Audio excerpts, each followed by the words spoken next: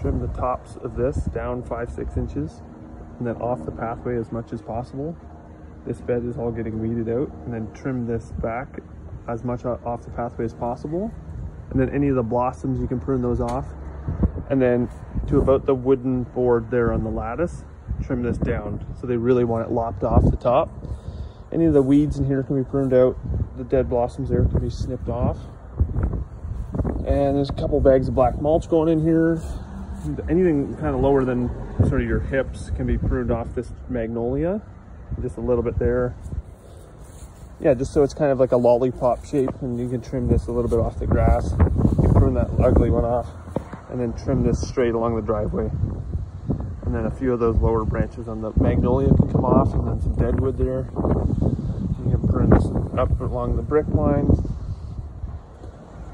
Same thing here, weeding. Just give this an edge, couple bags of mulch here. Weed that all out.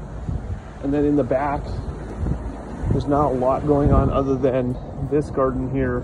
There's some weeds in it, so you can just yank those out. Homeowner's name is Raj.